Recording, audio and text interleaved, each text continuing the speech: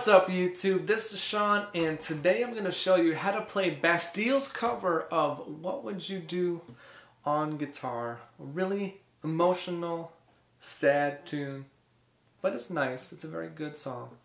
We got a capo on the 3rd fret today and we're using the chords B minor, G, D, A sus4, and A. All the tabs for these chords are going to be up there during the video, and if you need to see how to make them up close, I do that at the end after I explain everything else. Maybe you don't know how to make a B minor yet. I can show you how to do that if you skip to the end. Come back so you can learn everything else too. The strum pattern is going to be over here that I'm using in this lesson. I kind of took a little bit of what I was hearing in the acoustic version and in the recorded version, put it together and made that strum pattern. It's one of the strum patterns I love to play. So you'll be learning how to do that too. This song is very simple. There's just one chord progression throughout. It goes like this: B minor, 1, 2, 3, 4. G, 1, 2, 3, 4. D, 1, 2, 3, 4. A sus4, 1, 2, and then A, 3, 4. 1, 2, 3, 4. 1, 2, 3, 4. 1, 2, 3, 4. 1, 2, 3, 4, like that. And you just go around in circles until the song's done. At the beginning, you want to just do this one strum per chord thing. Keep it real nice and mellow. And then in the chorus, you're going to use that strum pattern that I have up here, which goes like this.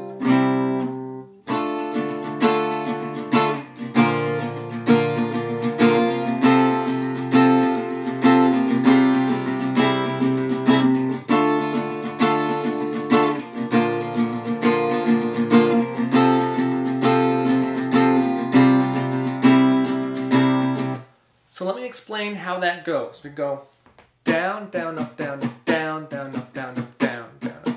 We're using a 16th note pattern, so that's 1 and a 2 and 3 and a 4 and a down, down, up, down, up, down, down, up, down, up, down, down, up.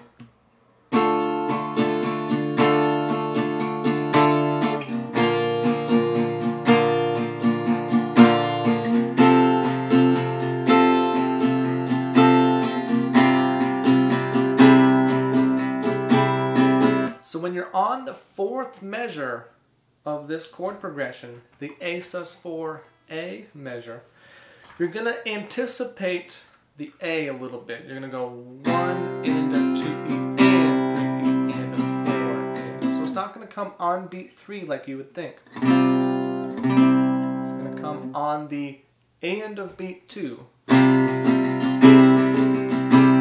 Right there. Down, down, up, down, up.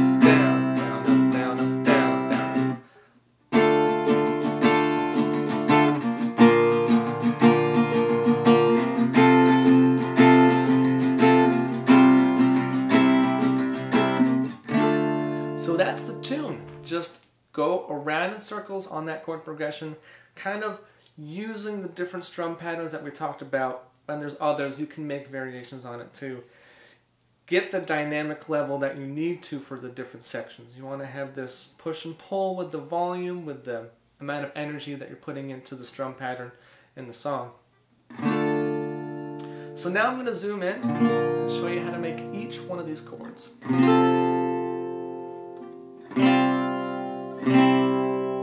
Okay, so let's start on that B minor chord. B minor is made like this. Take your first finger, place it behind the 2nd fret of the A through high E strings. 3rd and 4th fingers go on the 4th fret of the D and G strings, and your 2nd finger gets the 3rd fret of the B string. Now these fret numbers are all relative to the capo. So this is 0, this is 1, this is 2. So we're really making a B minor shape, not necessarily the chord B minor. It's a good distinction to know. Anyways, G is made like this: first finger, 2nd fret A string, 2nd finger, 3rd fret low E string, 3rd and 4th fingers on the 3rd fret of the B and high E strings. Strum all 6 strings. D is like this: first finger on the 2nd fret of the G string, 2nd finger on the 2nd fret of the high E string, 3rd finger on the 3rd fret of the B string. Strum the A through high E strings. A sus4, or A suspended 4th, is like this. I'm going to bar with my first finger across the D, G, and B strings on the 2nd fret, so basically making an A chord, and then taking my 3rd finger and placing it on the 3rd fret of the B string. So this is the note we need, and then we're going to go to that. So this is A sus4, this is A, barring across the 2nd fret of the D, G, and B strings. Strum the A through high E if you can. I usually can't get that, so I don't worry about it. Just strum to the B string. Those are the chords: B minor, G, D, A sus4, and A. So thanks for watching this tutorial. I hope you learned something. If you did, please hit that subscribe button so you can get more guitar lessons every week. I should also have my Facebook and Twitter info in the description if you do want to keep up with other things I'm up to. Hit those links as well. So thanks for watching. I'm Shawn, and I'll see you guys next time.